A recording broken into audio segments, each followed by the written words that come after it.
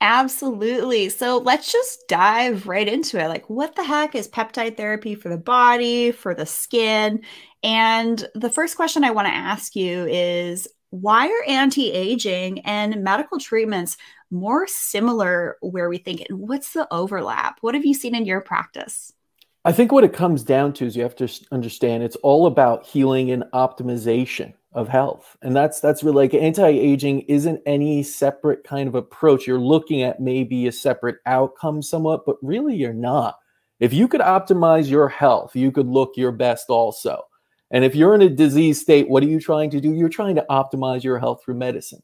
So we've never taken a different look at it as, hey, our anti-aging sector is completely separate from our medical sector. We're utilizing a lot of the same therapies, light therapies, different types of detoxification therapies, even intravenous, because you got to see it as it all starts inside your body.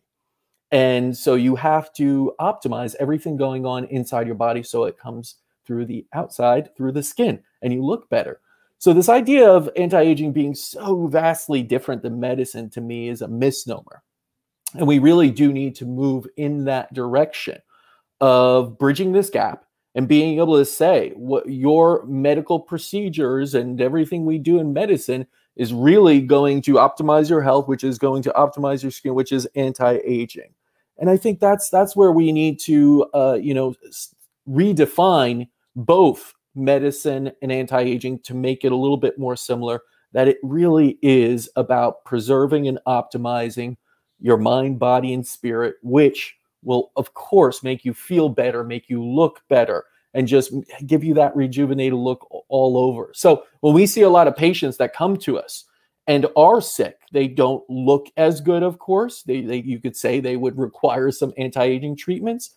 As they go through the plan we give them and their medical treatments, they start to look different. They start to look better. They start to regenerate on all sides of it. So I have to say that I think we like to really separate it and throw it in two different things, as we like to separate even medicine from psychology, as we like to separate medicine as a whole even.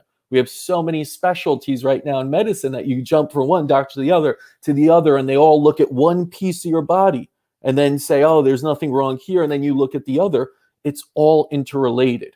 And I think when you look at anti-aging and medicine, that is incredibly interrelated too. So we can start to bridge that gap, bring it together, apply medical treatments for anti-aging and anti-aging treatments for medicine.